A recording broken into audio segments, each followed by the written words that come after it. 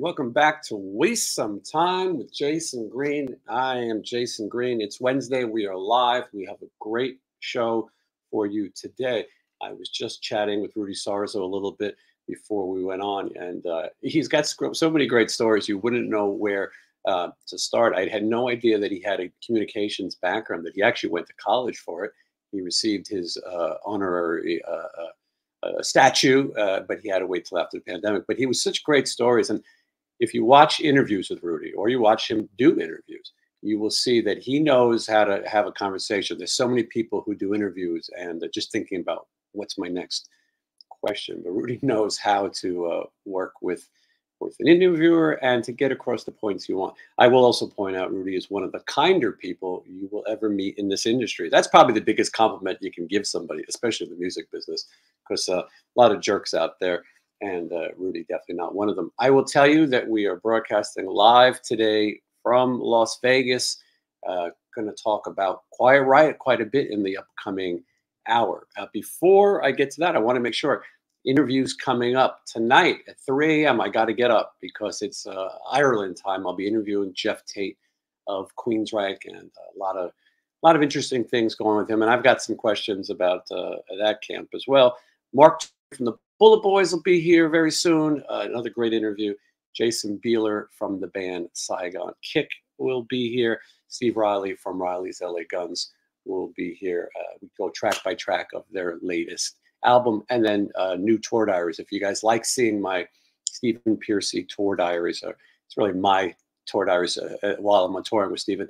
There'll be a lot more of those. And if you watch carefully, there are some cameos from Rudy. I am so fortunate that we get to play so many shows with Quiet Riot. And I really enjoy it. The next tour diary, you'll see it. I really enjoy Johnny Kelly from Tide is currently the drummer for Quiet Riot. And it's fun for me I grew up in New York City listening to Typo Negative, and it's fun to see Rudy Sarzo play the Peter Steele bass lines just a little bit for Black Number One. So very cool, in addition, of course, to his incredible career. So we got those things out of the way. I wanted to talk a little bit about, first of all, like I said, we're here in Las Vegas live.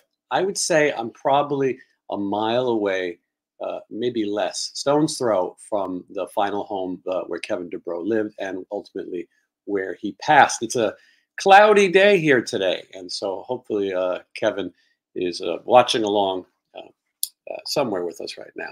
We're going to talk today about the book, Keep On Rollin', My Fan Club Years with Kevin DuBrow and Quiet Riot. And we've got a few guests. Rudy's going to kick things off with us. But Missy Whitney, who was the fan club president for the band DuBrow and also for Quiet Riot, she is going to join us. And she's the author of this great book. And then Ron Sobol, who did pretty much everything with Quiet Riot, lighting director, photographer, and then, of course, the legendary Mark Weiss, who's been a fixture on the show. Everybody loves Mark, and he will be here in a little bit, too. Everyone talks about their collectibles, and people always tell me, I've built quite the memorabilia collection. A lot of times people told me, what do you do with all this junk? What do you need all that stuff for? And sadly, 50% of the Metal Health lineup is no longer with us. Rest in peace, Frankie Banali, and obviously Kevin DuBrow. But so I thought I'd show some of my collectibles. And some of these are Mark Weiss photographs. This is a 45 that is signed by all 4 members of the Metal Health lineup. I'm almost positive. Yeah, there it is. It says right on the back, Mark Weiss. So we got that one.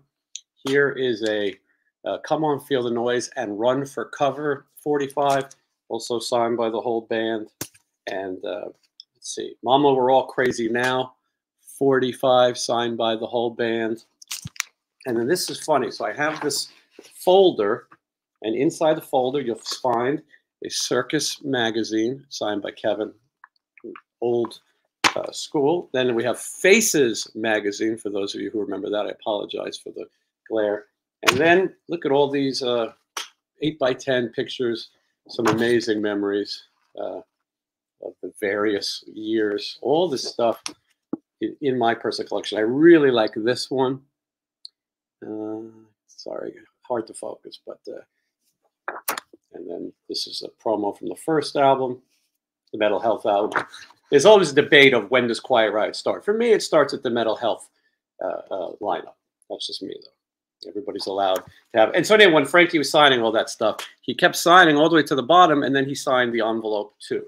So you can't get rid of it now. It's a piece of memorabilia as well. So those are just a few of the items that are in my Quiet Riot collection. And I wanted to share that with all the people tuning in, because I know we have so many Quiet Riot fans here. And of course, Mental Health signed by the band. And oh, there's another Mental Health. Condition Critical. There it is. So all those years that people thought I was crazy for collecting this stuff, I'm quite fortunate to have it. So I don't want to waste too much time, even though that's the name of the show, but I want to bring in Rudy Sarzo. So, and we'll try to get to some of your questions as well. Okay, let's welcome the one and only Rudy Sarzo. Rudy, how are you doing? You know what? This is like a show and tell, and I rarely do this. So I'm going to show you my original 1983 Mental Health tour stage pass. How cool! You outdid me. Yeah, very cool. And I've been thinking about wearing this year because it's 40th anniversary of the tour. So I'm thinking, like, should I take this on the road? But I don't want to lose it. No, you got to keep it. It's got to go in the archives. Maybe make a replica. Yeah. So Olaf gets to wear it again. Yes, let Olaf keep an eye on it. Rudy, can you believe 40 years? It seems crazy. To me, it's always now. I can. Yeah, yes, I can believe it because my perception, my alternate reality here, is that whenever I go on stage with Quiet Riot to play the songs, that because a lot of the songs, like Black Cadillac, when I play it, I'm transported back to 1978 when I first joined the band. So to me, they're little time machines and just pushing buttons, and I'm traveling to time and space, and it's always now. So now I'm playing these songs, and I am completely connected with what has been way back, and connected to the future of it. So the next show, I'm doing the same thing. I'm connecting. You've made it very clear that you do this to honor the legacy of Frankie Banali and Kevin DuBrow, that you're kind of keeping that memory going. People were excited to see you back in that band to bring some of that history. Yeah, and I have to add Randy Rhoads also, because to me it all started with Randy. Randy was the first musician I ever experienced play with in a band that was born into a musical family. Parents, both professors, they owned a music school, Musonia, which still exists in North Hollywood. Randy was all about music. That's it. We never talked about politics, religion, anything else but music. And that musical integrity was the backbone of what made Randy, he's in the Hall of Fame by himself. Not too many musicians, all by himself is there because he was that unique. And I learned so much from him. So I take a lot of everything that I learned from Randy, as much as I could, not only from playing with him in Quiet Riot, and then I played with him in Ozzy, and that was a whole new level of musical integrity. I mean, I can tell you a story, that were validated. And that's what I bring with me as Quiet Riot, as a member of Quiet Riot. I brought that with me when I joined the mental health version. Musical integrity. I have been through that already, and it's something to live by, and it's not something to preach, because Randy never preached that to me. He led by example. And when I live my life with every day, I apply what I learned from Randy, which is having integrity in everything that you do. Yeah, absolutely. Rudy, is it true that you went to see Van Halen and couldn't get in, so you ended up seeing Quiet Riot at the Starwood? Yeah, I was new in town. This is 1970 or 77. 76, 76, 77. Yeah, 77. And I couldn't get in. Walked down the street and went to the Starwood, and I saw Quiet Riot for the first time. And it was really interesting because, and I've done this in the past. I did it with Frankie also. But when you do something like this that I'm about to tell you, you you you do it from the heart, not because you see something laying a seed, planting a seed for the future. You just say because wow. So I saw the band and I got it. I looked at them and I'm going, wow, these guys really have a vision. They are basically an arena band playing in a club. And by then, I have been touring around the country, as actually with Frankie in this band that we had um, from the Midwest. We were headquartered in the Midwest in Chicago, and we were traveling that whole Midwest market playing clubs. So I've seen a lot. And when I saw Quiet Riot, so here's the band. They do their set, they finish, and then Kevin is wandering around the club, and I bump into him and introduce myself, and I say, "Listen, you guys, keep doing what you're doing. I've been traveling all over the country, and you guys are really unique. So just keep doing what you're doing, and you guys are gonna make it." And Yeah, then about a year, yeah, that was the time, and that was it. That was the only time I ever saw Kevin. You know. it's wild. I've had Kelly Garney on the show. He's an interesting character. He talks about why he was asked to leave, if you will. He was childhood friends with Randy, but he had some problems with Kevin, to say the least. And you came in. You didn't play on that second QR No. record. You are pictured. You did the touring in the shows for it.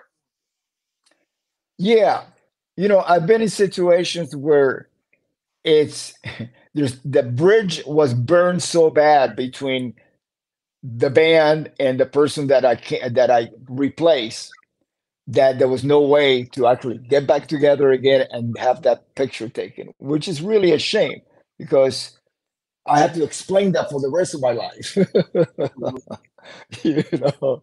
So the other one was the Diary of a Madman, Tommy Aldridge and I. Even though when we did that photo session, we were told it was going to be for the new tour book.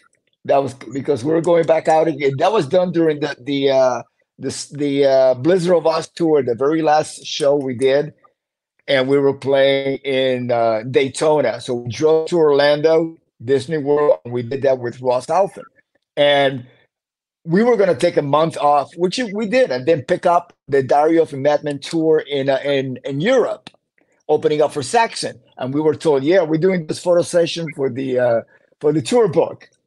Okay, so here we are in England, and we go to the Jet Records office, and there it is, Diary of a Madman record, because it came out first in England and Europe than it did in the United States. And I look at it, and I open the sleeve, and there we are. And I tell Tommy, "What's the deal with this?" And he says, "Yeah, we're gonna have to spend the rest of our lives explaining this to people." And yeah, and it happens again with Whitesnake. I see so many people ask you to sign that Whitesnake record. You say no. Yes, but clearly it says in the back who is playing on that record. My photo is not on that record whatsoever. Yeah, and so when people bring it up to you, you are quick to point it out that yes, they didn't miscredit you, but it is something that's Well, I a couple of days ago there was some guy that was asking me a question on Facebook, and he opens up with I know that I know, which is kind of like I was there and I know for a fact that you did not play on the Mental Health record, right? So I go, okay. So I put, I have a screen capture of the back of the record, and I read it back, and I said, well, fun fact, fun fact. I wrote, here's a fun fact for you. Okay, and I posted on the credits where it says additional musicians, Chuck Wright played on 2 songs. Yeah. Guess who played on the rest? Yeah. Yours truly. Okay. So it's funny. It's like people will have a perception based on rumors or misinformation that's going on online, where the facts are clear from the very first pressing of that record. Yes, and obviously no one knows better than you. Quiet Riot has this thing. People love to fight which lineup, which member, who played on this, who played on that. The band has had quite the career and different faces at times. But when you came in to record for the Mental Health record, did you know that you would be staying in the band, or were you just coming to play a couple tracks?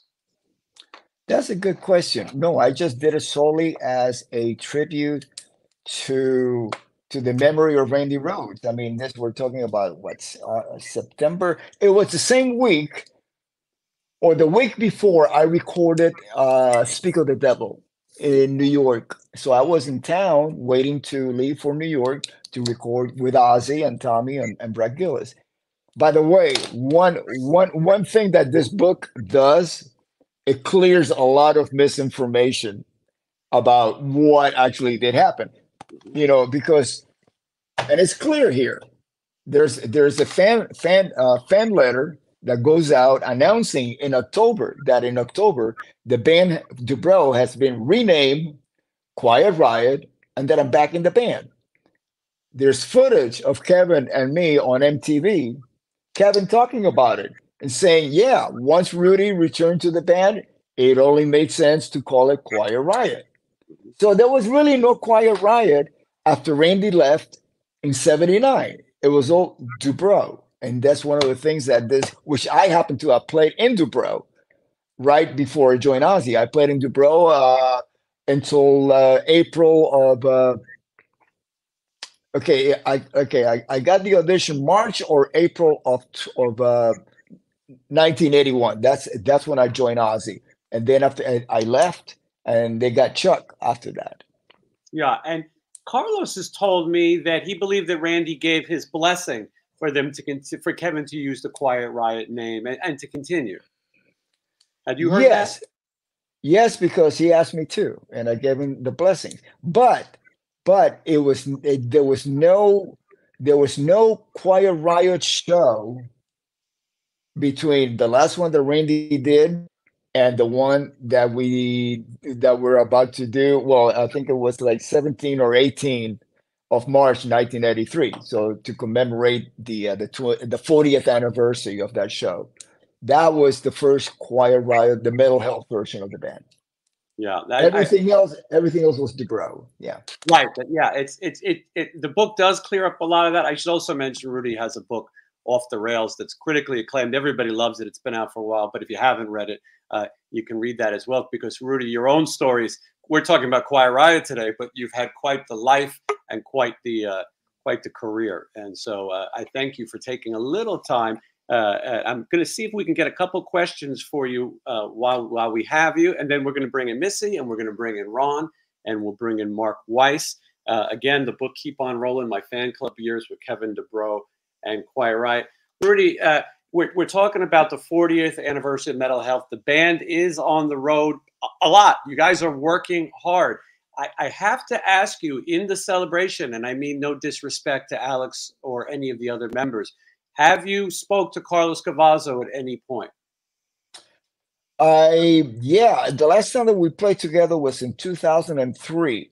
And ever since, every time we run into each other in public, NAMM show, backstage at some show or whatever, yeah, we always talk. Yeah. I think I saw the last time you actually were on the same stage together, which was at Rock and Roll Fantasy Camp at the Whiskey. Sebastian Bach singing Quiet Riot songs, and you and Carlos, and for me to see that in the Whiskey, I don't think everyone appreciated how great a moment that is. And I know that you've always been a diplomatic guy. You've always got along with everybody. Carlos had his, the band was controversial. People didn't always get along. But I always wonder, was there ever any conversation of him touring with you or celebrating this 40th anniversary? No, no, we haven't gotten into that. Um, and I mean, there's things that I've heard, but I'm not gonna go forth and talk about because I Sure. wasn't there. So the only thing that I can tell you as far as my experience regarding the 40th anniversary of mental health, no, we haven't spoken about that directly, he and I. Yeah. As I've said, you've been on good terms, and who knows? I believe he's going to come back on the show and talk about the anniversary a little bit as well. You guys shared so many memories, and really, at this point, you are the last two who can share those memories. And there's so much fun stuff. The song "Bang Your Head" originally being "No More Beer," right? No more booze. No more booze. Excuse me. No more booze. It was a snow song with Carlos and his Yeah, partner, yeah, and yeah, the guitar yeah, part is the same. But yeah, it's funny to look back 40 years. yeah, It would be 41 yeah, years not recorded. yeah, yeah. But let me. Do we have time for me to tell you the origin of the lyrics? But of course, we love it. Okay. So when Randy and I used to come home to LA on a break from Ozzy, we land at the airport and go and pick up Kevin, take him to the Rainbow. Now you have to remember that 40 years ago or more, we didn't have social media, nothing. So Kevin was really isolated in LA as far as what was going on everywhere else, such as England. They was not aware of, how Def Leppard was doing, or Iron Maiden, or Judas Priest, or Saxon, any of those bands, Motorhead, bands that we were touring with. Another band, Girl, and especially Def Leppard and Girl was pretty much in the vein of what Dubrow was doing, Kevin. So we used to get together with Kevin and say, hey man, keep doing what you're doing, because these bands that we're touring with, they're doing pretty much the same thing, and they're getting picked up by record companies. So sooner or later, LA is going to wake up to that, and you're going to get signed. Meanwhile, we were explaining to Kevin, hey, by the way, when we played in England, the fans are so crazy. They stand in front of the stage and they bang their heads on the stage while we're playing, you know. And so his wheels are rolling and going like, So that's the origin of the lyric "Bang Your Head." He wrote about something that he completely imagined, have never really actually experienced that. Yeah, how amazing. Yeah. And It we is couldn't amazing. imagine it any other way, Yeah, those yeah, lyrics and the whole, it's become a rite of passage. Everybody, "Bang Your Head" has become such a thing. To this day, yeah, you play that song, people know it. And so yeah. it's great to hear Mhm. that origin. I will tell you, Rudy, and we're going to bring Missy in just a minute, but what I really enjoy about this particular book is it's a different perspective. So many people can write books, but because this is Missy as the fan club president, her Mhm. personal letters with Kevin, you get a totally different uh, um, a picture of what was going on at the time, and it's not your typical book. And then it's also very easy to read for those of us who don't read very much. A lot of pictures. What was it like for you when you first saw this? The memories must have been coming back. Yeah, because you this is a really good question, because you brought something very important up. I played with three different Kevins. I played with Kevin, who Quiet Riot, Randy Rhoads. His goal was to put the spotlight on Randy. That's what he did. Right now, then Randy moves on, and you got Kevin. Now the spotlight is on Kevin. He's building himself up as not necessarily a solo artist, but a singer songwriter. Because back in the day, it was very rare to get signed, like, let's say, Billy Squire. You had to have the band, you know. And so that was that Kevin. Then you have the Kevin that became successful, and then again, being successful in Hollywood, in the 80s, could be a little bit dangerous, you know, and a lot of the things that came down that actually had an impact on his lifestyle and his personality had to do with the pressure of success, really. But at the core, the real Kevin, the one that I lived with and the one that I played with in Dubrow and the one that I came back to play with in for the mental health version along with Frankie. Now, Frankie and I, we have been like, playing and touring for 10 years by the time that we went in the studio to record Thunderbird. So Frankie he was my family. So was Kevin. And these letters that are printed on this book really represent at the core who Kevin Dubrow was all along. Just a very sweet, caring person. What a great way to put it, because seeing someone on MTV, and there was a lot of pressure to carry the flag. First album, number one on the heavy metal album on the charts, and MTV, everything pushing him, all these other bands behind him. It must be a lot of pressure to carry that flag. And sure, substances get involved, things happen. But you do feel like you get to know a person who cares. And I'll talk to Missy about some of her very personal moments that are in this book that I really enjoyed. And so we will get to that. Rudy, I appreciate you spending a little time with us today.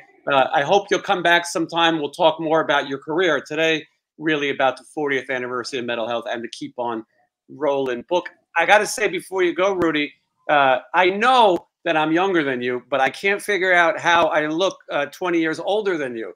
What's the secret, Rudy? Playing in Choir Riot. And maybe some really head banging. See, the head banging brings the blood back to your head. Maybe some really good genes too, I think.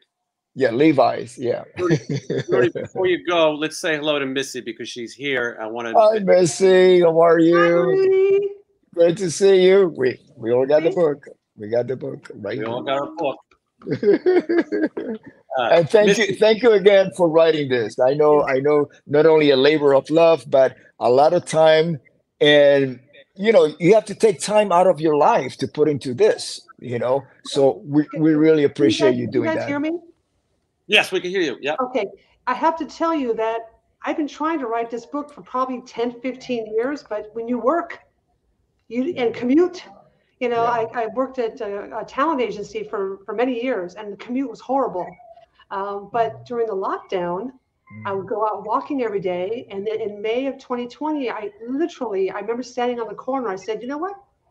I think I should write that book now that I am decompressed, I'm relaxing.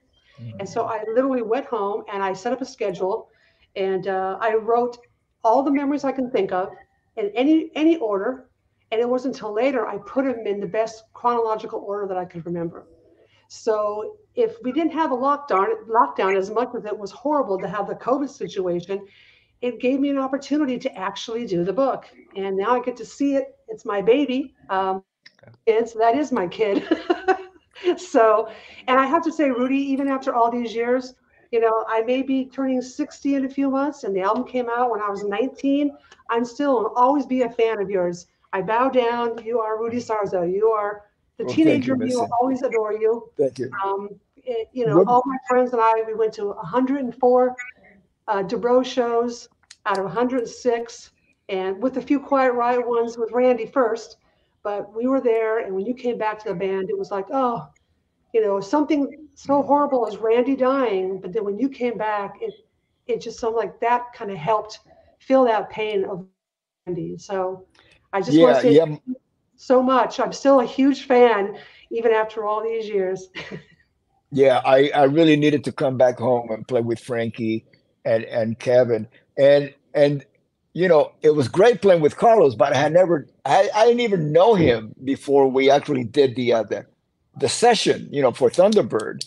So, but he was great. But it was Kevin and Frankie that I really knew, especially Frankie. I have been playing with him on and off for 10 years, and we moved together to LA.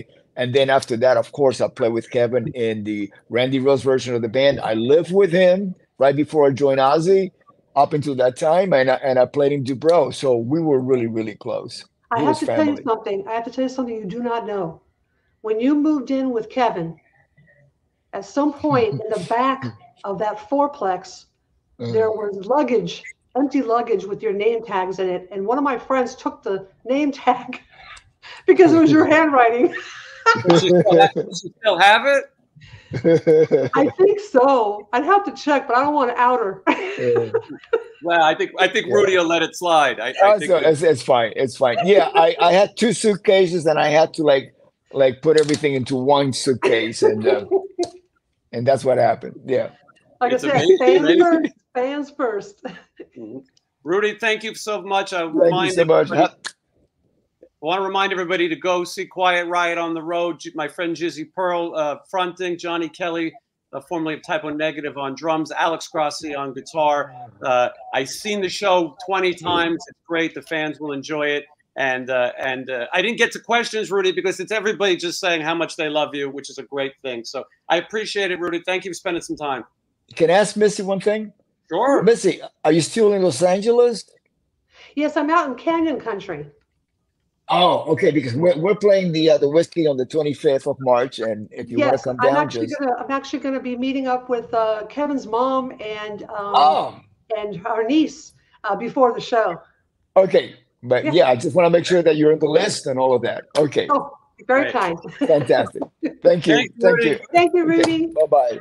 Bye-bye. All right. Hi, Missy. Sorry we didn't get to say hello. Oh, don't worry. Nice to meet you, Jason. It's funny. I didn't know about your show, but one time I was going through YouTube and I said, oh my God, somebody got an interview with Carlos Cavazo. And it was you. And that's when then later on, when I heard your name, I said, I know that name. And it's like, it all kind of came together. I do want to say that even though everybody knows the mask, which people can get this, as a Quiet Riot product through Amazon, my special thing is the actual mask that was used for the audience in the Bang Your Head video shoot. The college made the mask, and it had a little tie. It's plastic. Now this one's cracked down here, but they passed these out to the audience, and at the end of the video, everyone's wearing these masks, and they're doing this. And then afterwards, we were supposed to return these to the college, but my sister kept it. So thank God my sister was. Yeah, thank God she wasn't as good as me in returning it. And I have it, and there's a big photo of it in the book. So I do have some memorabilia here that no one else has. Yes, any of those original masks are incredibly hard to find and obviously very valuable. You mentioned my interview with Carlos. Yeah, it is the only modern interview with him. I've known him for a while, and we've got along really well. He's very private. He's not really interested in cashing in on things.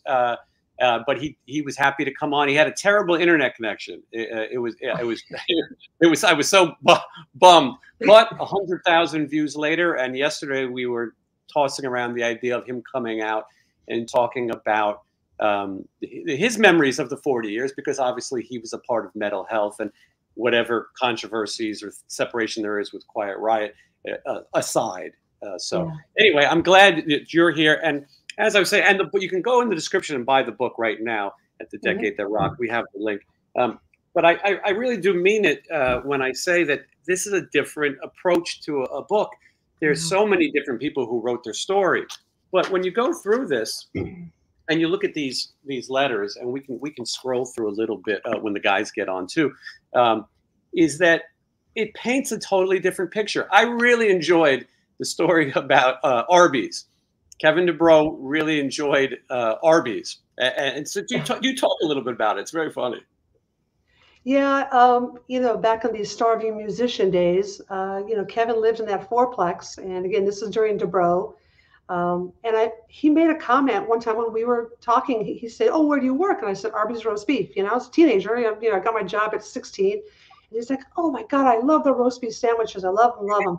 So at that point, of course, it occurred to me that it would be fun to, use my employee discount and get some of the roast beef sandwiches. And on an occasion when Dubrow wasn't playing, we were still pretty obsessed with Dubrow. So what do we want to do? Well, I know what we'll do. We'll get in my car and we will just cruise down to Kevin's fourplex And it wasn't about calling and bugging him. That wasn't what it was about. It was me and my sister mainly, because we lived at home, and we just like to drive, roll down the windows on a summer night, feel the warm breeze. And actually, one of the times we were cranking moving pictures by Rush. This is before there was any DeBro demo tapes or anything. And we'd play that thing constantly, and all the way there, and dropped off sandwiches. And then we would just, go up the steps, who's on the top left, drop off the bag, and then we'd go home. By the time we got back, there was usually a message saying, "Oh, thank you so much. And oh, I love Arby's sauce." We threw packets of Arby's sauce in there. So there was one time when I thought, you know what, I'm just going to get a whole bottle of the Arby's sauce from my store in Northridge, which is no longer there, by the way. It's been torn down, and it's now a car dealership, which is kind of depressing. And we got a bunch of sandwiches and put in the sauce, and he was so excited that I gave him a whole bottle of Arby's sauce. I mean, when you think about years later with what he can afford and the houses he's been living in, that bottle of Arby's sauce, man, made his day. Yeah, it's those little things. And as you said, you're not always, sometimes you're a starving musician and you appreciate the little things. Sometimes life is a little more modest. You talk about your sister and yourself and some of the experiences, and I don't want to give it all away. I want people to read it, but you talk about you're going to the US Festival and some of these things. You watched the band rise from DeBro into what's about to become the biggest hard rock heavy metal band at the time. And so it's great. Some good things came out of the pandemic. It sounds crazy to say that. This show, well, I finally had the time. I went to school for broadcasting, but I finally had the time to do something. Well, you said you were sitting on these stories, and now you have the time to sit and write them. And I can imagine there's a part of you thinking, does anyone really want to see this? Or, there must be a part of you wondering, really? Tell me.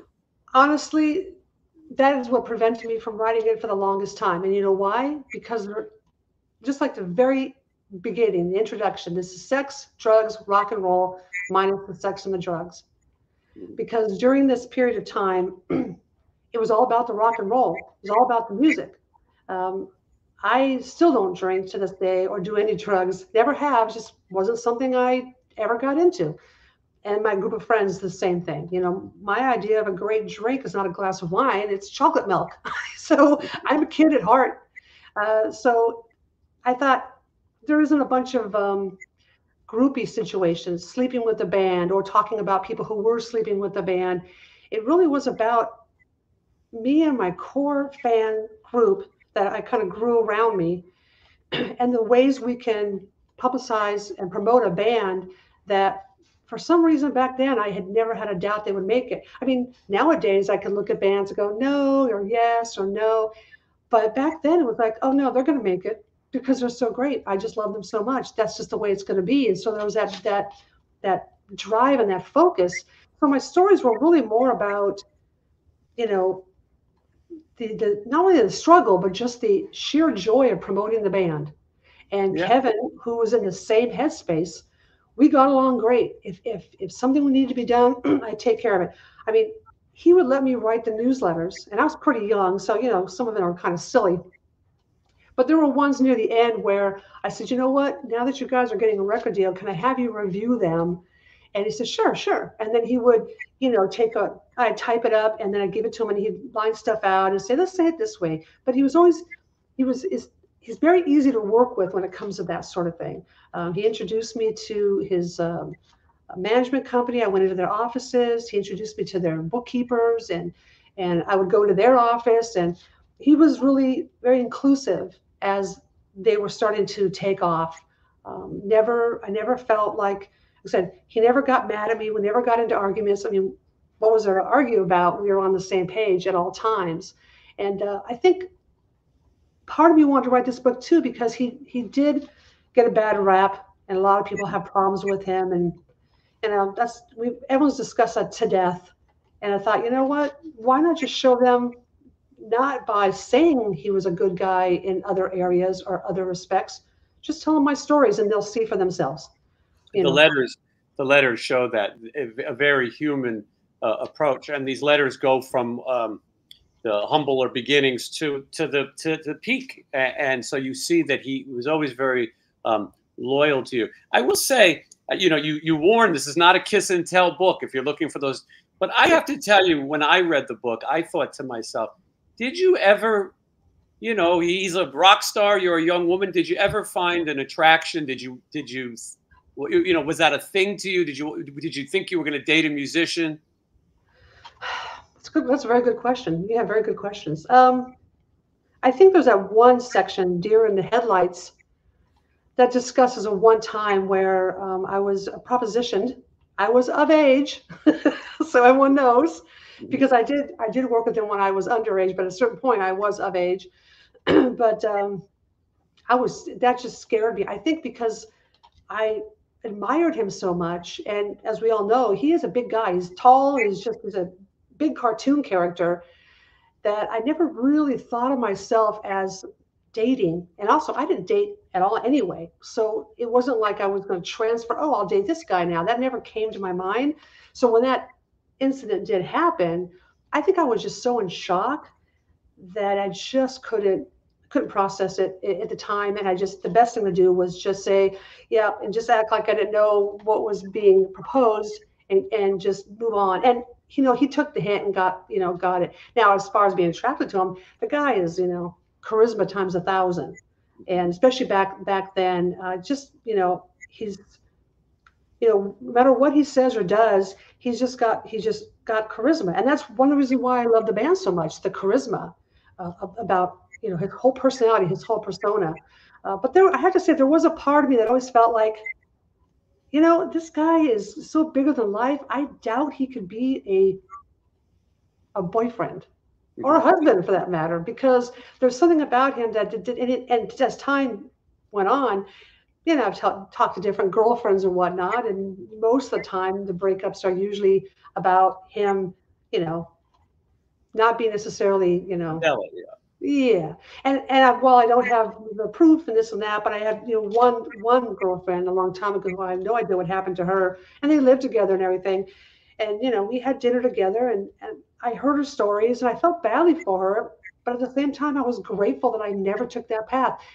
If I would have tried to take that path at the stage it was offered, I never would have ran the fan club when they got signed, because I probably would have been too hurt to find out in that capacity we are not compatible. So I am grateful that I would have missed out on this entire time with the album getting big and all the fans and the fun and looking back on it, rather than just, oh, wow, that didn't work out. And then I never had all this greatness. So fork in the path, you know? Yeah. And I think you probably respect it even more, you know, and that keeps your relationship with him, you know, in a different level, because maybe if you went the other way, you know, as you know, he was a rock star and other people come and go, and you were a young, impressionable person, you know, to have someone, you know, become a rock star right before your eyes. I mean, he already was, but it was only getting bigger. Boy, that's got to be, you know, that's something. And you're there along for the ride, which the book documents. Available now, so everybody can finally get it. We've been talking about it for a few weeks. It's available. We're going to bring Ron Sobol in just a minute, Mark Weiss as well. But I want to make sure that people get the book. They go in the link, The Decade That Rocked. And I think that people will really enjoy this. Forward by Rudy Sarzo. Mark wrote, I believe it's the afterword. And there's just so many incredible pictures. We'll look at some more. I could tell you, I would see Kevin in Las Vegas pretty frequently. And I was trying to get him to come play with a band that I put together called Sin City Sinners, and he was very interested. We might have been talking on MySpace. He loved to come out and jam. He loved to go to the local clubs. There was a club called Pinky's that he would go see whoever was there. Journey cover band, Kevin would be there. And he was very nice to anyone who wanted to say hello or get his autograph or whatever it was.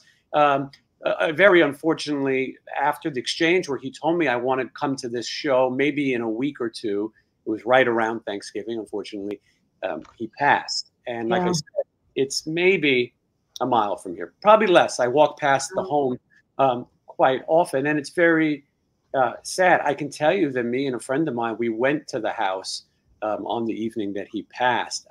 it might sound morbid, but it was this sort of strange thing of it was very quiet and peaceful, and there was something about thinking about Kevin and thinking where his last moments were spent. Can you tell me the last time you spoke to him? You know, I really don't know. I mean, I do bring up the fact that I try to surprise him in the book after so many years have gone by. I mean, because when you think about it, with all the social media and the fan base growing to how huge it became, the fan club was really about launching them, and we tried to bring it to the next level where I would run the fan club. But the book discusses why that didn't happen, and I'm not bitter about it, but I have a feeling that that probably was a sign of the times, not to quote Quiet Riot again, but the sign of the times in the sense that fan clubs weren't going to be a thing anymore. It wasn't going to be about writing letters and calling fans. It was going to be all on the internet. So it would have probably at some point dissipated anyway, but I don't remember. All I know is that they became so big, and I was growing up. So I went ahead and I got married. And so I started my own life. And it's one thing when you're single and you're young and you can go to all the shows, but when they're never around anymore and they're playing everywhere, you get sad because that was your entire life for a couple of years. Your entire life was going to these shows or promoting them. And now all of a sudden you see them in magazines. And while he was on the road at the beginning, I would get phone calls, about the platinum record, or he'd say how things were going. So I think that when there was an opportunity, he would definitely make a phone call. But then he started getting involved with different people, and we just, you start growing apart. So I can't really remember. I mean, I know I spoke to him when I got divorced at one point, and that's like the last time I can remember, and that was a while ago. And I wanted to surprise him, and that didn't work out. And that's, again, in the book, why it didn't work out. And then he was gone. So it's tough. It's tough. But, and Frankie knew I was pretty upset about it, and he was very kind to write an email to me after the funeral because he did not want me to feel like they had forgotten about me, that they always had fond memories. They discussed him a lot, and that kind of gave me some closure just because of Frankie, sending me that note and letting me know, which again is also in the book. So. Yeah, absolutely. Like I said, I don't want to give away too much, and you do talk about that. And I don't mean to make it a somber occasion because the book really celebrates the life of Kevin and a side of Kevin that most people would have never gotten to see. I will say, and I'm going to bring the guys in just a second, the fan club packages that you show in the book, you get a guitar pick and you get you were way ahead of your time. These were things that now are massive, must be things, but I don't remember people in 1982 or 83 having all those items. And by the way, it was only $10. If anyone would have bought a few of those, you could probably retire now. Well, not only that, but that wasn't just a random list. I actually did the budget of that. I actually found out the prices from a catalog and worked with this guy. And I was a little entrepreneur at 19 to make sure that we could afford to do it. And so I chose things that I wanted. I wanted those things. Smart. That's right. Well, that's the best. You have to have a fan's mind to succeed, I think, in the marketing end of it, because you have to know what they like. The bands you work with, you have to like the band. I told Stephen Piercy, I like the rap music. I don't get tired of hearing it. Other times you take a gig and it's simply a gig. I want to bring in Ron Sobol and Mark Weiss. I'll bring in Ron first. They've been patient watching us. Ron, nice to meet you. Hello. Hey, Missy. Ron also has an incredible history with the band Quiet Riot. You were sort of the jack of all trades, if you will. Tell me how you got involved. Well, I got my stuff too that Rudy has. Yeah, look at that. Nice. Wait, I got one more thing. Yeah, of course. Yeah. That is great. When is that from? It's from Kevin. What year do you think that is, Ron? What? Wait, well, I think it's from the newer version, like when he was going out, lately. Not lately, but you know what I mean. It's not. I don't think it's from Metal Health. Still great that you have it. Tell me when you first met Kevin. I met Kevin in September of 1972. Wow. What? That's amazing. Yeah, my brother introduced us because we both liked humble pie. So he called me one day and yeah, bring your pictures over because we're going to trade photographs of humble pie. And I've told this story a million times. His stuff was so much better than mine. I traded some things with him and thought I'd never see him again. And then he called me and said, "Hey, what are you doing?" And after a little while, we just became best friends. It's amazing. Yeah. Were you the lighting? Did you do lights first or photography first? What did you do first with the band? Photography.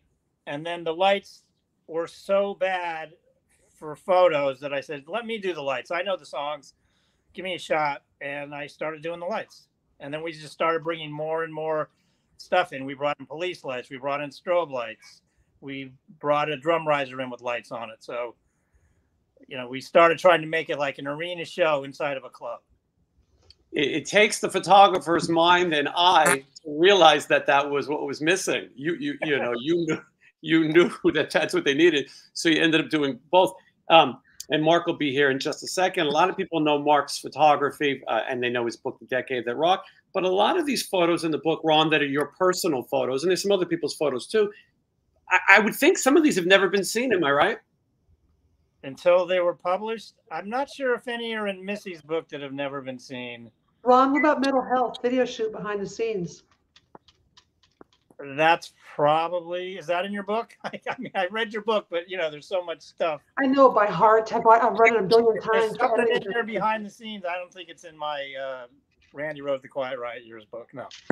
Yeah, because I think that you were there, and so those are the photos. Also, I'm not sure. I just saw on Jason when you opened the book, it looks like possibly the photos taken at the Party All Night video shoot. Now, was that you? That I was not at.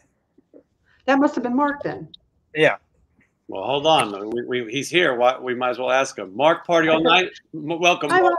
Yeah, hey, Ron. Yeah, that was me. That's when I started shooting, 83, 84. Mark, were you familiar with Ron's work? Had you seen his photography when you were shooting them? Yeah, I mean, I was aware because I loved all that the early Randy stuff, and I love the album covers with the locker room. Like that was kind of an inspiration to kind of what I did with a lot of the bands, setting up a special set in a room, a little bit of a fantasy. So I was inspired by it, and we met when he was doing lights and couldn't take pictures because he couldn't take pictures and do lights at the same time. So there was a little opportunity for me to start shooting the band and get some intimate things that he did, because I mean you can't come close to what Ron did. I mean, I'm looking through his book, the picture, like it's just amazing. I mean, it's to capture that moment in time is just like, I don't think you could. There's no books on Eddie Van Halen like that. It's like Ron was in that place in the right time. It was the time, and we were best friends, and he happened to be with a rock and roll legend that ended up in the Rock and Roll Hall of Fame last year. And Ron, I mean, you got to be like pinching yourself, man. I mean, And the access, Ron, that you had, no one was going to have the access that you did. That's for sure. But in the beginning, of course, nobody thought that anything was going to really come of things in the very beginning. But then by the time things started happening, I was just always taking pictures anyway. So it didn't, it wasn't like I wasn't intruding. You know what I mean? They knew me. They knew they'd get to see the pictures before anything happened with them. There's one thing, though, you talked about, Mark said about, I couldn't take pictures anymore. One time I turned all the lights up and ran down with my camera and left the light board and at the Starwood. That's so funny. Yeah. Doing the lights, when photography's in your heart, you must have always been thinking, I got to get down there. That night I sure was. And, I would take pictures also on the road. There's, a bunch of pictures on the road I would take. And there was just some other, stuff. If they played a gig where it was like they were touring in the summer and the shows, a lot of outdoor shows, a lot of festivals. So if they were on in the daytime when I wasn't having to do lights, I would take pictures. But didn't you want to do like when you weren't doing that, sound check, or like, were you still doing that, or did you just you were zoned out of the photography at that point? I was kind of zoned out on it. I would like, and I kind of regret that I was zoned out on it, because we opened for all these bands like ZZ Top, Scorpions, Whitesnake opened for us, but you know, some of these bands, I took a few pictures of Whitesnake, but I didn't take any of ZZ Top. I took some of Iron Maiden, but I wish I had, like, you know, I had all access. I should have been taking pictures of these bands, but I didn't. I mean, did you want to be a rock and roll photographer, or you didn't even know what you wanted to be when you grew up? I wanted to be a movie director. You did? Okay. Yeah. Same track. Yeah, if you go on YouTube and look under KAMIKZ, you'll find my movies. All right, nice. Yeah, well, we'll have to do that and include a link so people can check that out. It is so great to have both of your photos in this book. I'm going to scroll through just a little bit with people because I want people to get a little glimpse, and Mark was nice enough to share this with us. So just so we can see just some of this amazing book. And the first thing you'll see is Arby's again. but Arby's used to be good. Yes, it's changed. Ever since they said we got the meats, it's not the same. But some of these photos that we're looking at, is this one of yours, Ron? No, actually, that's my friend Laura. That was actually at the show. She's standing next to me and took this photo. Wow, it's so amazing, and we're lucky that everyone kept it. Here's some letters. I was just looking for this record cover because I wanted to show. We talked about it. Here's Quiet Riot 2. That Mark. Well, that's actually a huge billboard on the side of the Starwood. And wow. I took that photo from a stoplight in my car. Kevin mentions that in the letter. There's going to be a surprise on the side of the Starwood. So I drove down Sunset, and right there on the left was this huge, that's why you see a please pay as you park on the side of the building. So that was there, and I'm glad I captured it. I don't know if anybody else took a photo of that billboard on Starwood at that time. That's a painting of my picture of the album cover? It's huge, Ron. It was huge. And Kevin said they're putting that on the Starwood. And so I was at a stoplight. I was going to my job, and I said, there it is. And in the picture actually is kind of cockeyed. And I just snapped a photo from my window from my car. And that was it. The only photo I have. I don't know how I saw that. Yeah, it's amazing. Ron, you were there, obviously. You know better than anybody. Tell me a little bit about what it was like in the locker room, so to speak. You mean for this photo shoot, or you mean just in general? Oh, for the photo shoot. I had this crazy idea of rock that, you know, bands play arenas and basketball and hockey teams play in these arenas.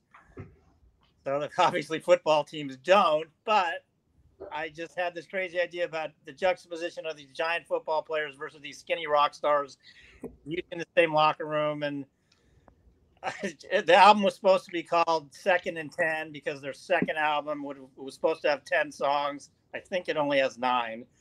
But in Japan, that means nothing. They don't play football there. So they just called it Quiet Riot 2, and they still use the pictures for the cover. So I don't know. Where was that picture taken?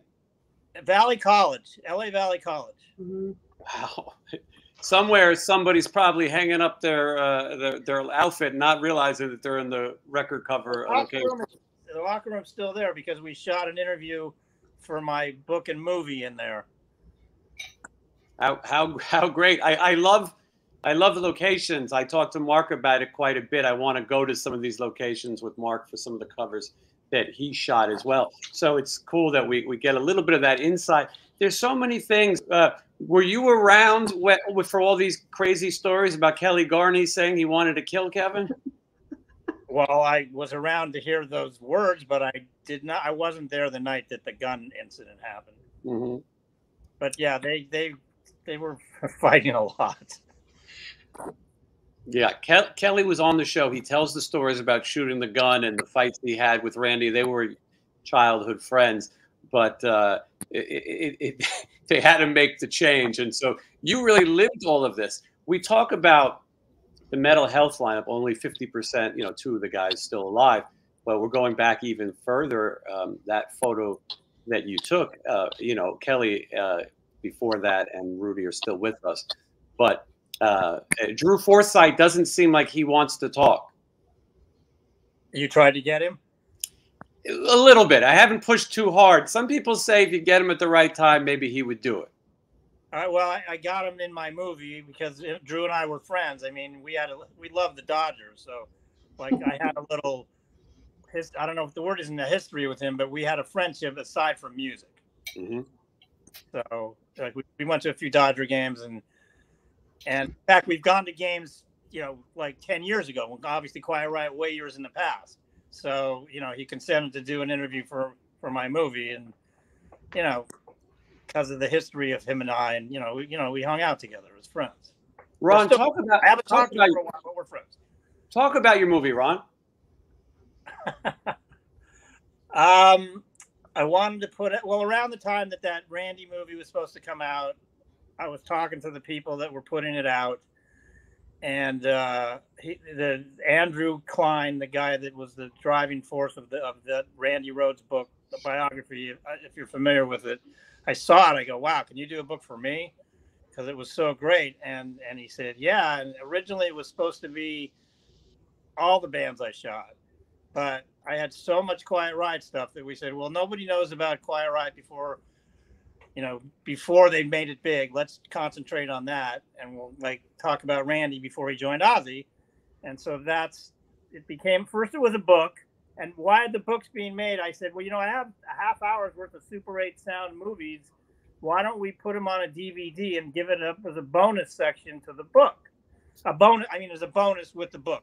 And then I said, why don't we go to the locker room and I'll introduce the movies, the sound movies that were shot at most of them shot at Valley College.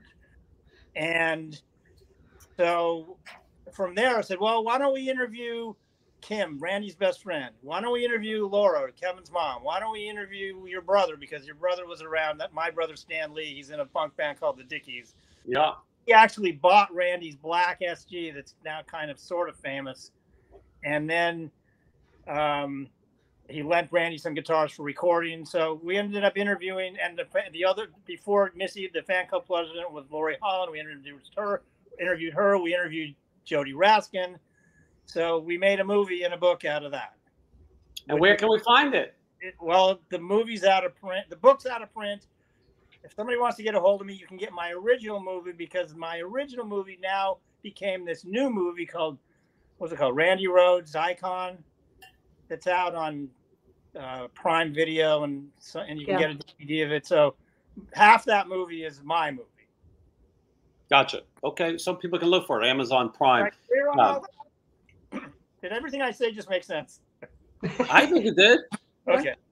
Sometimes it All gets right, so it's great though that with this book, it just shows you we can be scrolling, and we stop because there's a story, you know, for almost every page, obviously. But some of these bring back some great memories, and I'm just showing a little bit. Look at some of these iconic photos of Randy on Kevin's shoulders. I believe that's like the last reunion show.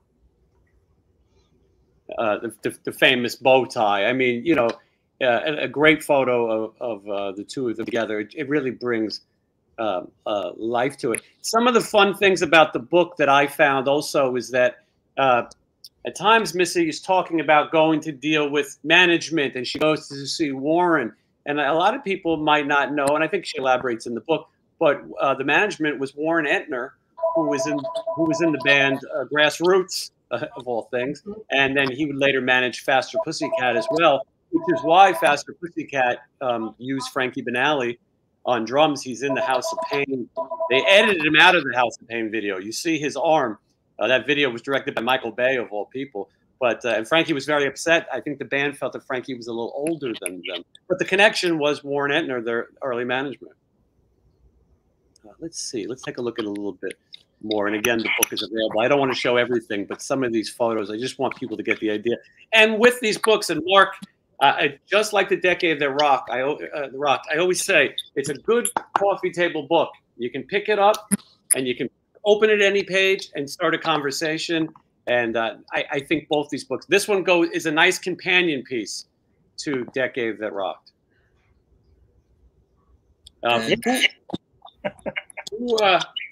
Who came up with the layout and the format and the whole thing? It's a nice book.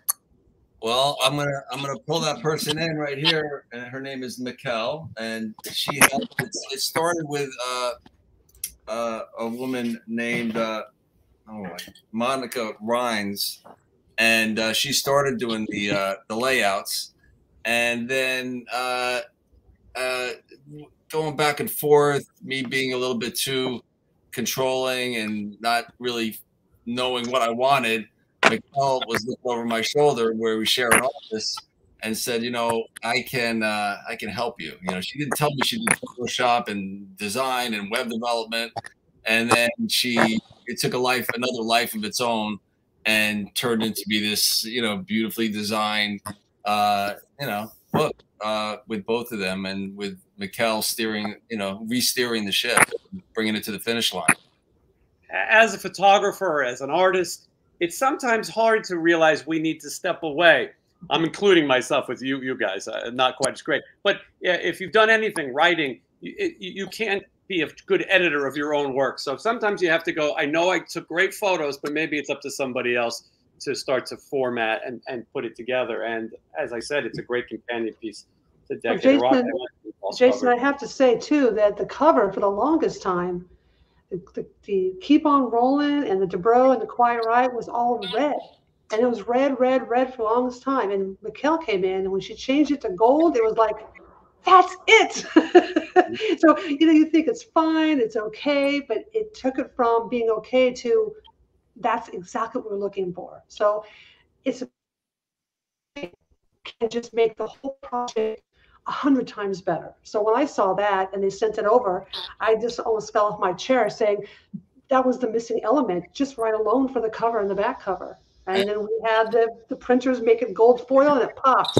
So I don't know, you know, all it takes is having one great idea. And then she does a ton of things throughout the book. I think, oh, that's a great layout. And then they come back and go, oh, that's way better than the last layout. So the whole process was so fun for me to see it evolve from that will do or that works to, oh my God, now we got it going on. So that's the element that's missing until Mikkel came in and she sprinkled her magic on top. So I'm forever grateful. Yeah, well, thank you, Mikkel, for being here, and a great job, absolutely. For both of you guys, it must be so nice to let the world see your work, to see your photos. Some of these photos, you know, all in one place. Two great photographers, really iconic photos. Tell me what it was like, Ron, for you when you first got to see the book. I thought the book was great, and there's actually a little story in there about that I had no clue about, where Missy has a letter showing, I guess, what fan club letter I think it was, showing what they were considering for the album, yeah. And Killer Girls, a song I wrote the lyrics to on Quiet Riot 2, was one of the choices. Oh, too bad it got canned. I have a few pennies if that was on the record. Yeah, yes, absolutely. Talk about the title, Keep On Rollin'. Explain to us what that really is. I take it that's for me. Yeah, that's for you. Keep on rolling. I guess Alex just found this out too. He had no idea. Yeah, Keep On Rollin'. Kevin, even in a letter that he wrote an all new rock out song called Keep On Rollin'. And I'm like, great. And there was no demo yet. So the first time I heard it was live. And even with the, you know, the loud amps and everything in a small club, I just instantly fell in love with it. For me, I love all the lyrics, you know, no one stands in my way, and you know, you got to let your love's light shine. It just was it almost felt to me, he was writing about his feelings at the time of being Dubrow and that elusive contract and that elusive becoming a rock star. And he was going to do it and is very determined, keep on rolling, you know, is that kind of feel. So I started signing all the fan club letters with PS, keep on rolling. And I always hoped to make an album, but then when Condition Critical came out and I heard Party All Night, I'm like, oh, let's keep on rolling, but it's not the same song. And I called him on that. I said, why did you change it? He said, because the whole album had a certain feel and a theme. So I wanted that song to be on an album. So I needed to rewrite the title and lyrics to match the rest of the song. So that's the only reason why it changed. And that song is still quite fun. But Keep On Rollin' has a special place in my heart because it was the first. And when I was out instead and thought, hey, you know what? I think I'll go ahead and write my stories and make a book. And I went, Keep On Rolling is the title. That was the first thing that was decided because of that song. And I want to say that you know, Missy had mentioned in the beginning that she had the demos for like 8 or 9 tracks, and I kind of forgot that she told me. And a few days before we were doing this virtual book release on Meet Hook Live on the anniversary of mental health, which is this past Saturday, she said, "Do you still have that? Do you have that demo?" And I didn't think much of it. And then I said, "Can you send it to me?" And I listened to it, and it was just from a cassette, but it sounded like the song. And I said, "Do you mind if we like play a little bit of it over you reading about it?" So we end this virtual release on Meet Hook Live that Keith Roth hosts with that song, with her reading the story and then playing a little bit of it. So, and then we play the rest of it over the credits. So we, you know, you don't hear the whole song. So it's kind of special. And you know, anyone that kind of goes there will get a glimpse of that song right now. Plus we did interviews with Dee Snider and Don Dokken and a bunch of people. It's available. This is going to be available online, I think, for all the guests today for $5 special. So, oh, nice. Well, hey, that's a good deal. So you guys can watch it. We'll put the link. It's Meet Hook Live. You can also search Keep On Rolling on there and find it. But go get it. You'll have a fun time seeing some of the guys, as you mentioned, Don Dokken, Stephen Pierce. You're talking about the Quiet Riot influence on them. Quiet Riot were pioneers several times in their career. So you get to hear the song and see that. It's great that there's this little Quiet Riot family. You know, obviously we've lost Kevin, we lost Frankie, but you guys share so much stuff that maybe people haven't heard. One of the things I also really like about the book is this isn't a Quiet Riot biography. It's really the stories of Missy's relationship with Kevin as the fan club president, and the photos and the letters tell the story. So it's not just a Quiet Riot book, which is why I think it's kind of nice that you didn't use the red and that it's not, you know, a mental health era. Well, that picture with a mask, it's a different type of book. And I don't think you even have to be a Quiet Riot book fan to enjoy the story. I want to look at a couple more pictures, and I know you guys have been hanging around for a while. I don't want to keep going. And I just want to say, Jason, that if anyone, you have until midnight tomorrow for the $5 deal, because then it goes back up to 10. Not that, you know. And hey, we'll get in on, and maybe you're in the Quiet Riot mood right now. Mark, here's some photos here. This is one of your famous shots. Are these guys really naked behind that sign? Well, they were. They had the towels on. You know, they had the towels on. They were just. It was after the show at the Garden. They were opening up for Iron Maiden, and I just met them that day, and they were a lot of fun. I said, "Let's do a sweat." I usually like to do a sweat photo after the show, and they were like, "All right, after this, you know, we're gonna take a shower first." I'm like, "All right, no, we got to do it before you get cleaned up." So we did the photo, and then I followed them to the shower. Look at Frankie. You had all access. Is this the same day? Yeah, so we did that earlier. Frankie did all that graffiti for, you know, ended up being for the Bang Your Head. I had no idea what it was going to be used for, but I have a feeling Frankie did at the time. They knew I was going to be there. I worked for a bunch of magazines, and they kind of, you know, saw a good opportunity to get some photos for what ended up being the single sleeve. Yeah, how cool. And you see so many people talking about, like I said, I'm just showing a little bit, but there's so much detail, from call sheets to receipts, to tour itineraries, all kinds of things in here that you probably never would have gotten to see all in one place. And I'm just showing. And it's a fun read. It's really eye candy, you know, all the colors and the layouts that Mikkel did. It's fun. It's a fun book. Yeah, absolutely. And let's take that out.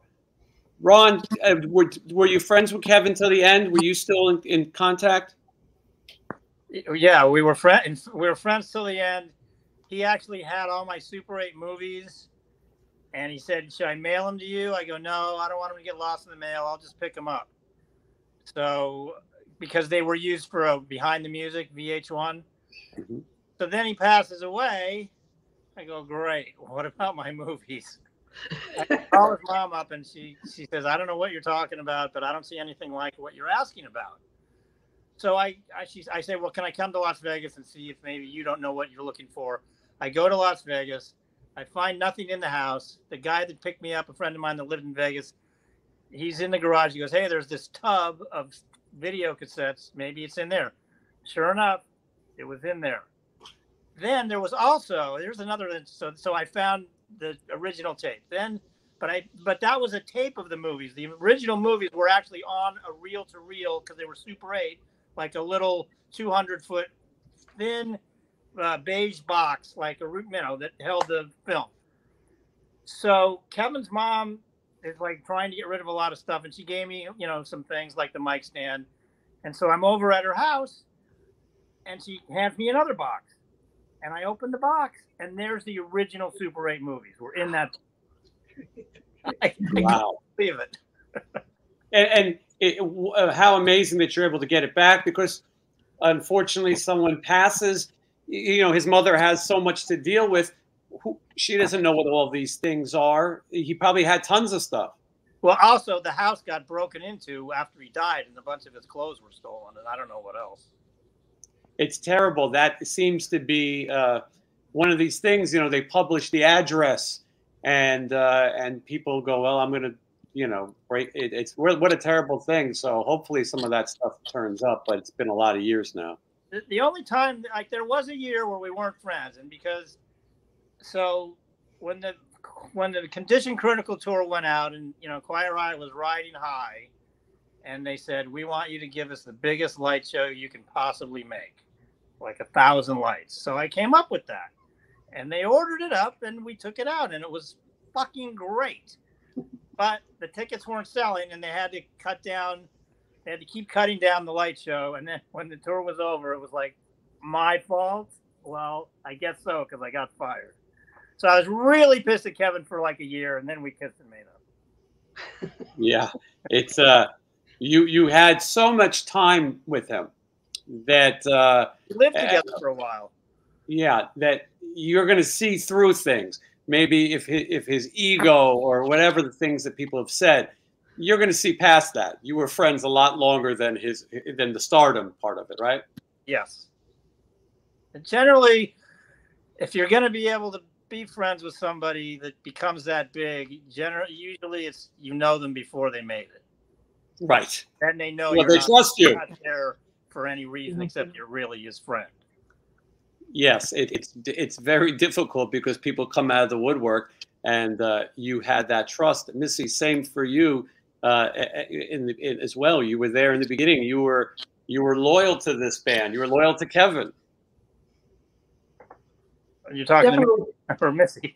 Missy, sorry, yeah. Yeah, no, definitely. That's why when I hear stories that weren't very flattering, I'm like, that's not the guy I know. Yeah, and now, Mark, when you started working with him, he was already the rock star. What were your experiences like? Well, at that point, it was 1983. I was already like the big photographer at Circus Magazine, so all the bands wanted to be my friends because I can get them in the magazines, and Quiet Riot was just breaking, and the magazines wanted them, so it was kind of like we needed each other to get in the magazines. So they gave me the access, and they knew I could bring them the pictures, let them approve photos, and then I started doing photos. They just let me in. We got along. It's like having 4 new friends. You're definitely accustomed to different personalities doing what you do and spending time with them. These guys trust you too because you've had access to people that most wouldn't have had. So I think maybe if he had a bit of bravado, it wasn't going to faze you. No, I mean, I was pretty like fly on the wall kind of guy. I wasn't really boisterous. I just was pretty quiet to myself. I was just honored just to be in there. I mean, here these guys are playing in front of, you know, a few thousand to 15,000 people, and I'm there taking pictures and being able to hang out with them before the show, take pictures, even though it was just a new band, Quiet Riot. You know, they were on their way up, and just like most of the bands that I shot, and I just treated everyone the same, whether they didn't make it or they did make it. I just, you know, love trying to help them, you know, get to that next level by, you know, making them look as good as possible and creating the image that they want. I kind of felt that I knew what they wanted to look like, because if I was them, I would want to look like that. So that's kind of put myself in their place, and I want to make them look cool. And they got that from me, and they know I wanted them the best for them, and I would never put out a bad picture. Yeah, I think a lot of artists felt that way about your work. Trace is asking, where can you find the virtual book event? It's Meat Hook Live. After the show, we'll put a link. Everyone participated in it, and yeah, and you get to hear what would become party all night in a very different fashion.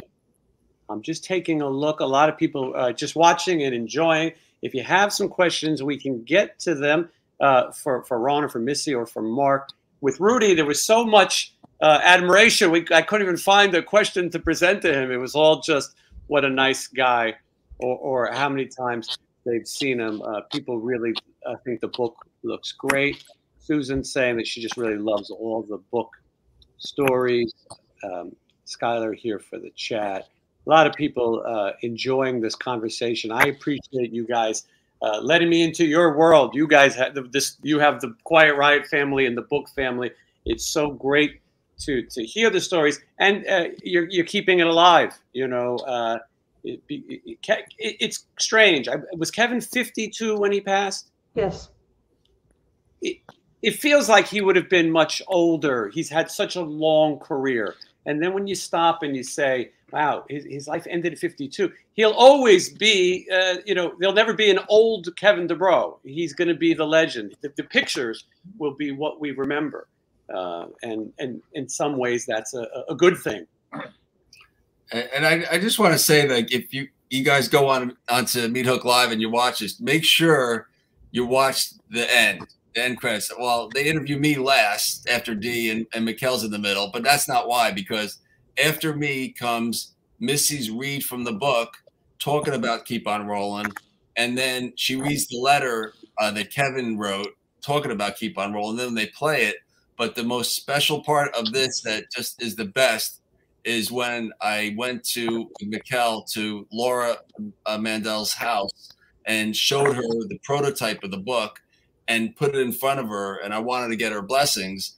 And it wasn't even an interview. It was just, here's the book. And she just started talking, and we were there for an hour and a half, just looking at the pictures. And every once in a while I might ask her a little question and she would answer it. And then in the final hour of us editing this, I said, wait a minute, what about that video that we did? And we just pulled the best parts out of it. And there's about 5 or 6 clips that are just priceless. I mean, it's just priceless. Yeah, well, everyone's got to watch until the end. Scott wants to know, Ron, what is your YouTube handle?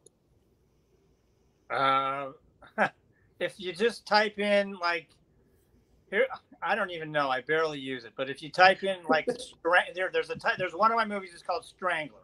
If you type in Strangler by Kamikz, you'll find my spot, and all my stuff will pop up.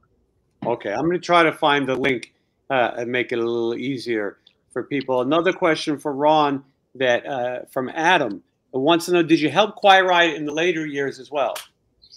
You mean after, like, what, the way later years?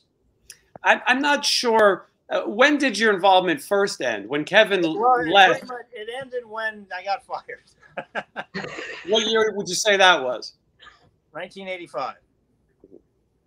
So for the next year, I wasn't friends with Kevin. Then in 86, 87, we're friends again. Actually, there was something he wanted me to do. They did this Quiet Riot in the 21st Century, I think it was called, where they filmed it at what it used to be Gazzari's, and then it became like the Billboard Club, I think.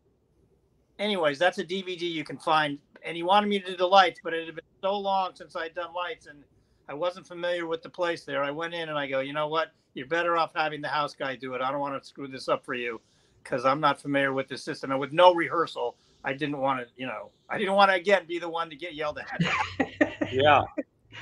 I get it. You had made up. You didn't want to go back again. And a lot of people saying they want to check out your movies. And like I said, I will find that link. Scarlett would like to know from Missy, do you have an Instagram? I do not. As far as you talk about, there's no Instagram, I don't believe. I think we have the Facebook is set up. Yeah, Missy is still a private. Missy's still a private citizen, other than being an author now. Yeah, believe it or not, one of the best reasons about being a fan club president and kind of behind the scenes is you're behind the scenes. Mark has actually had to kind of pull me out of my shell to do a lot of these things because I'm like, I have to do what? I have to talk on these things. And I did a lot of that when we were doing the fundraising back in 2020, but it's still been a while. But yeah, no, I've always been the behind the scenes person. That's why the fan club, you're just, you know, behind helping the band, like Ron and you guys, we all do like the photos and the sound. We're kind of in the background. You know, I don't want to be on the stage. So I usually kind of keep things pretty simple, especially with Facebook. One place, everything's there rather than having to post it everywhere. If anybody wants, you can find me on Facebook, Ron Sobol. You know, it's the easiest way to find me. Yeah, Ron's got so many stories. They got to find your book too, Ron. Maybe you'll come back and you'll chat sometime about your brother, some of your brother's work in the punk rock scene, and some of the amazing stories. There's a lot. Today we're focusing on Keep On Rolling and Quiet Riot. And Mark, I thank you for assembling everyone. Mark and I have been on an adventure the last few weeks, a few months, trying to identify mystery musicians and going through archives, and the world somehow has been loving it. So I'm glad that you're here, and a few people commenting that they really enjoy the Dickies as well, punk rock, rock legends. There's some story about Kevin and the Dickies as well. Can you tell me that, Ron? I don't know what kind of story. I know Kevin was super pissed that they got signed before Quiet Riot did. He was furious. Were they ever going to work together in some fashion? Well, there is a movie in my movie of them playing in somebody's living room together. So Kevin's the reason my brother's a success. Kevin got my brother to start to play guitar. He told him Eric Clapton started at 18. Well, I think Clapton started at like 12 or something, but my brother didn't know the difference. So my brother sat there, played every day, was practicing, and then once punk started, you didn't have to be that great a musician to be in a punk band. So 40 years later, they still play. In fact, we're supposed to. Absolutely. Yeah, it's still very much available. Does he have the Randy Rhoads guitar still? No, it was stolen. Oh, my God. But whoever has it doesn't know what they have, I don't think. You hear these stories of things getting stolen and people, they don't know what they have. And sometimes it comes into a music store and there could be a serial number, but what a terrible thing. Yeah. Okay. Let's see. Actually, you know what? I remember after a DeBro show, during the show, Kevin used to have this black scarf. He tied it around his waist or around his neck, and it was one of his props. And at one point, he came down, and this is we knew each other, but we hadn't started writing yet. He knew I was there every night in the very front, and he took the scarf and put it over my neck and gave it to me. And so, of course, I was going to wear it to every show. So I had it and wear it to every show. But one night, leaving the parking lot of a club, the window was open. Someone literally took it off my neck through the car window. Never saw it again. Yeah, so I got stolen right on my right off of you. Yeah. So I had it for a little while, but it was gone. Let's see. Joe Mannix, not the Joe Mannix, but a Joe Mannix says he saw the band DeBro in a basement on Santa Monica Boulevard where snow appeared. There's a interesting mix of things. And let's see Sounds here. like Madame Wong's. Madame Wong. Wow. Like. Yeah. That's what it sounds like, because they had a bunch of levels. In fact, on the launch at the very end when they're playing Keep On Rollin', Mark has an image of handwritten 3 pages, and those are all the Dubrow shows. I kept track of them in my handwriting. I look like I'm 10, but 2 shows, where they played and who they played with. Those sheets are all the shows. We kept track of them as we went to all of them. I hardly have any Dubrow live. I don't think I have any live Dubrow pictures because I was doing the lights for Dubrow also. Yeah. A ton. Let's see here. There's a question, and this is a question that Mark has answered before, but what type of work did Mark do after grunge took down most of the 80s bands? You could tell us, Mark. Well, I thought that, you know, with my track record of doing all these album covers, you know, multi-platinum albums, you know, Dawkins and Twisted Sister and Bon Jovi, that I wouldn't have a problem, you know. But what I soon realized was grunge really didn't want anything to do with me, because I was from that decade that they were against, really, it seemed like. But it really wasn't that they were against it. They just didn't care. They didn't care what they looked like. So I didn't take it personally. I just didn't put my energy there. So I didn't. I mean, Skid Row was still touring, so I was on the road with them doing some home videos. Like, you know, they did Roadkill that I did. You know, I took my high-8 camera and I, you know, traveled with them around the world. So that kept me busy for a couple of years. And then Kiss came back in '96, and then I started shooting them. And in the same time, I worked for, since the '80s, I worked for a German magazine called Bravo, shooting, you know, pop stars and, you know, rappers and, you know, anyone you could think of. And then when the '90s hit, I mean, I shot, you know, one of the first shoots with NSYNC and the Backstreet Boys, and I did Christina Aguilera's picture tour book and Gwen Stefani's album sleeve. So the '90s, it took me to the '90s, and then this German magazine kind of kept me busy. And then all the classic rock bands came out. CMC had bands like, you know, Leonard Skinner and Styx, and they were re-signing these bands with doing home videos. So I was doing a lot of that.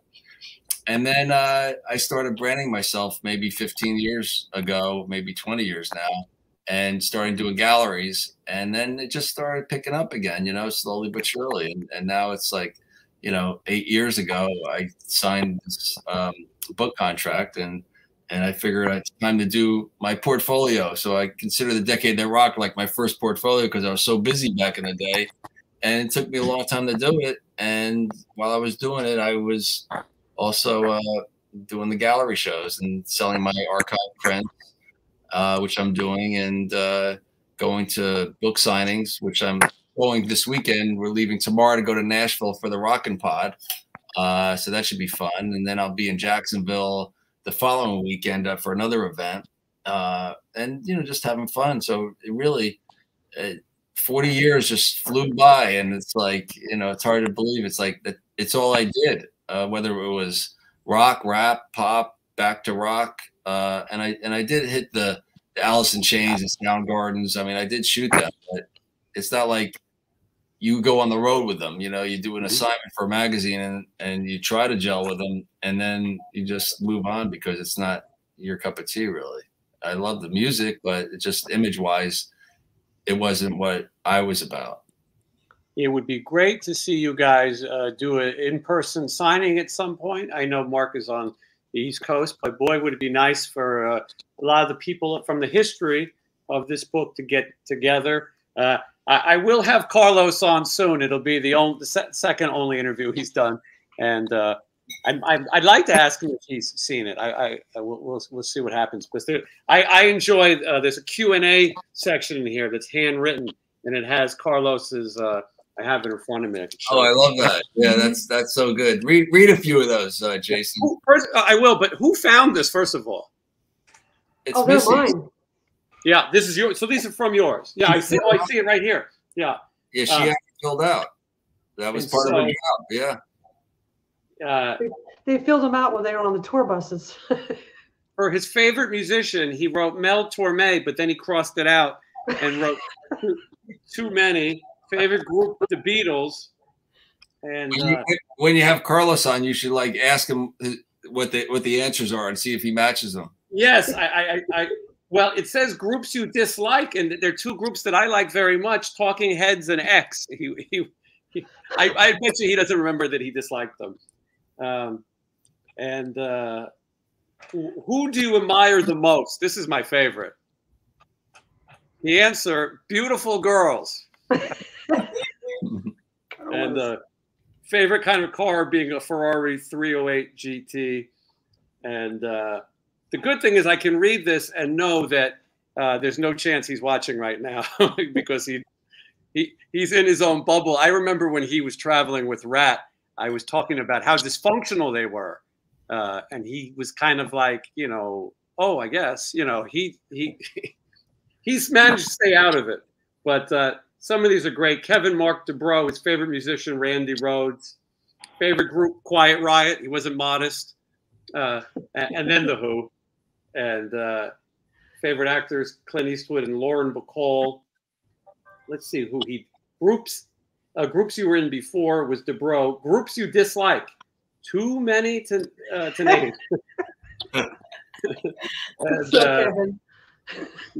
And his favorite track off the Mental Health LP, Run for Cover. That's a good one. A good question. You know,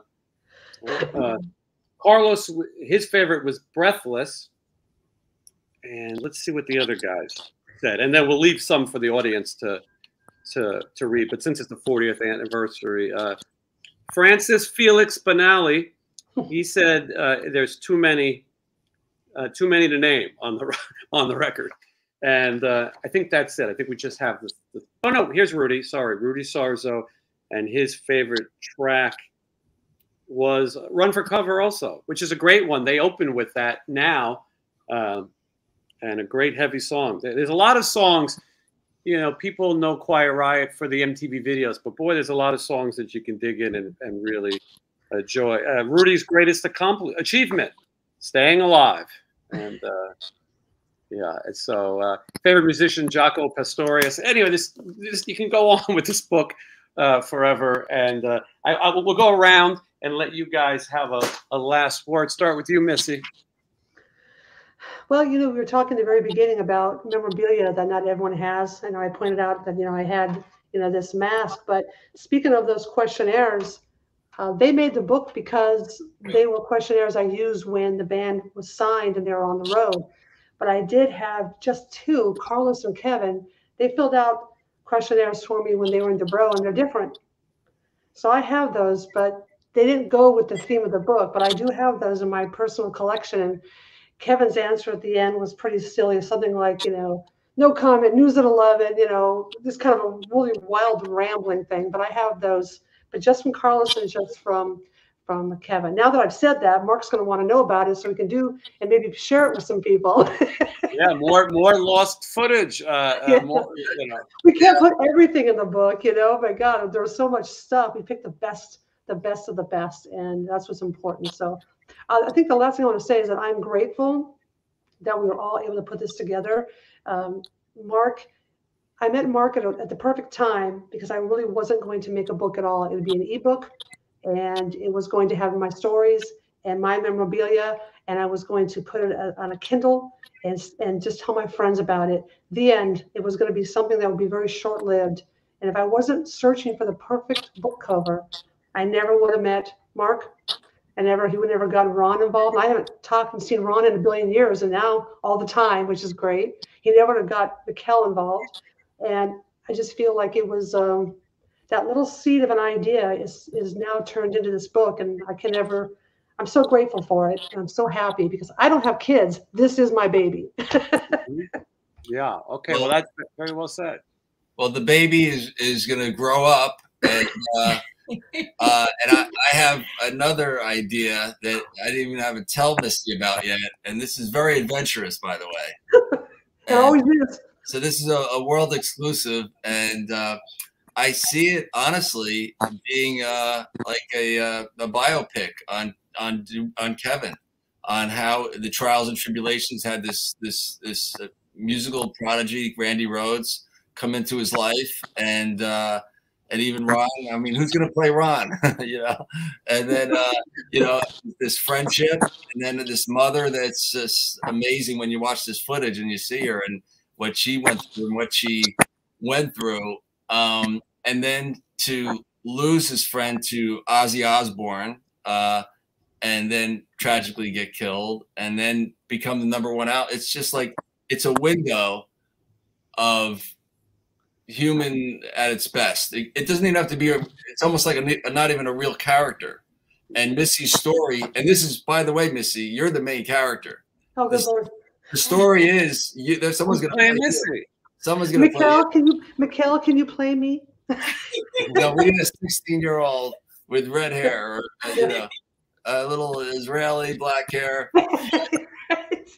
But I see it as it through your eyes, Missy. And you're the weave for all this, and you were there, and you know, it's I'm starting to write a screenplay on it, and I have some people that I can approach that this could happen, you know. And Kevin, yeah, Kevin, do you hear this? Do you hear this, Kevin? Yeah. The girl in Stranger Things, Sadie Sink, the redhead, she could play. Yes, great choice, Ron. Sadie Sink, great choice. okay, Yeah, there we go. I completely agree with you. The book is the movie, and it's a fresh take. Everyone's made the same biopic. If you're not careful, you end up with the VH1 Def Leppard bullshit movie or whatever. You have to, you know, yeah, that's a fresh twist and from a different perspective. I think the Elvis movie, I enjoyed it. I don't know about you guys, but I think what I like about it is it's not just about Elvis, that it's about Tom Parker's story, and Elvis happens to be in there too. Because how many times are we going to see the same movie? So anyway, there's something great there. Ron, tell me a little bit what you're up to, and a little last word from you as well. Well, first of all, anybody that wants to find out stuff they would not have known without reading Missy's book should get it, because there's stuff in there that I didn't know. As I already said, one of the things was about the Killer Girl song. What I'm up to, I'm basically, once my movie came out, I'm semi-retired. I've got real estate that I'm involved with, and, you know, that's kind of what I'm up to now. Unless Mark comes up with something else he needs me to send him pictures for. We want to, I just want to say something, that this venture was, it's Mikkel and I started a publishing company called Mima Publishing, MI for Mikkel and MA for Mark. And we're looking for projects of writers, dancers, anyone with a vision that has not just a story, but has, you know, memorabilia, because it's got to be tied in. It's got to be creative. It's not just going to be an ebook. It's going to be like the book we did. It's got to be something fun to look at and watch, posters. Grabbing my book. And looking through Ron's book, which is amazing, but he's got so much imagery there and so much more, and that I'd love to Wow, look at that. Yeah. create something. You said you wanted to re-release it. Well, we want to do more than re-release it, Ron. Right. You know, we want to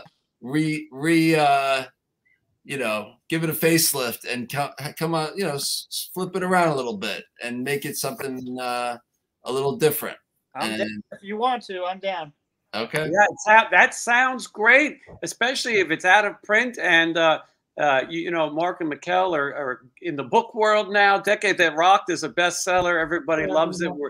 We're waiting for the same for Keep On Rolling. This is a brand new book. The event just came out the other day, so I'm hoping that a lot of people will go check it out. And by the way, these books are also very affordable. I want to make that point. I think sometimes people see a hardcover book and they think, I'm not, that's going to be $1 million, but no, they're very affordable and you can get them. And I think there's signed copies on your website, Mark.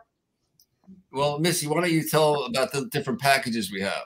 Yeah, there's 4. So one of them is 45, and it's a book with a limited edition guitar pick. Again, what I would like to have. So I wanted a guitar pick, and it has the cover photo, and it says "Keep On Rolling" on the back. And then the next one, there's 2 $65 ones.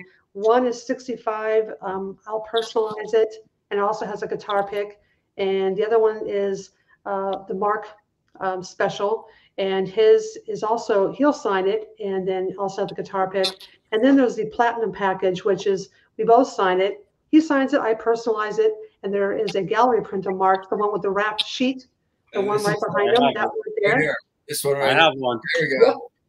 And also a guitar pick.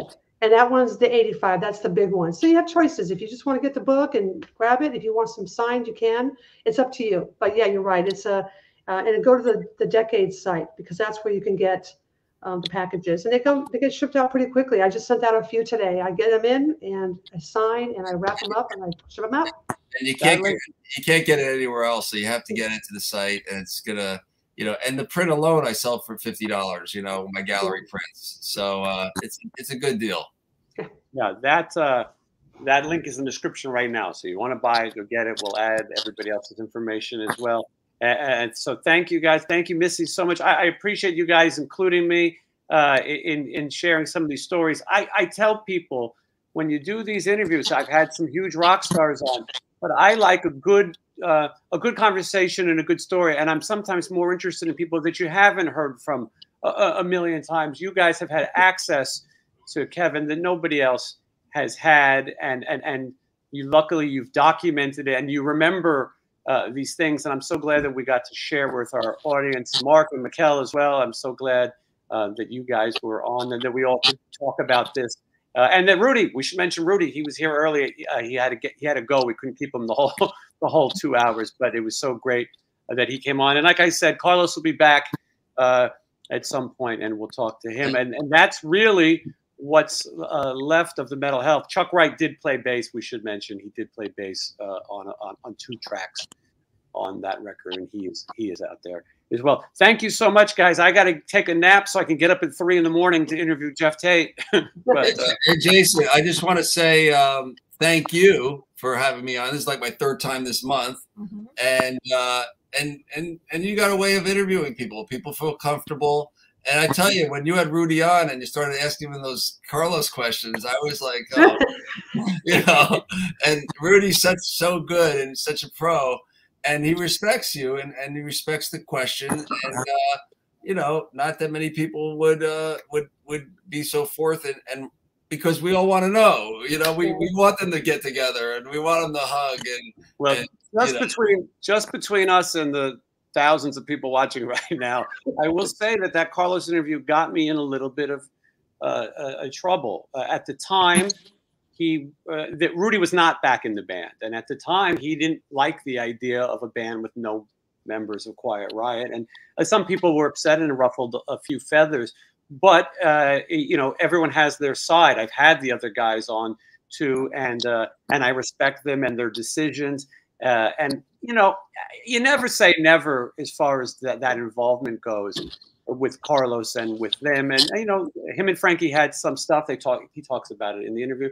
So who knows? And I'll ask him again. But I thank you, Mark, because it is the question that people want to know. But most people would not ask it. I also obviously meant no disrespect to him or the band. And Rudy's a class act. We'll see how it goes when I ask Jeff Tate tonight about Krista Garmo and Scott Rockenfield if they're going to form their own band. We'll see if that's the one that gets me in trouble. But I thank you guys so much. I really felt like you took us back, and there's so much more. So please check out Keep On Rollin', my fan club years with Kevin DuBrow and Quiet Riot. And thank you, and I hope you all have a great night.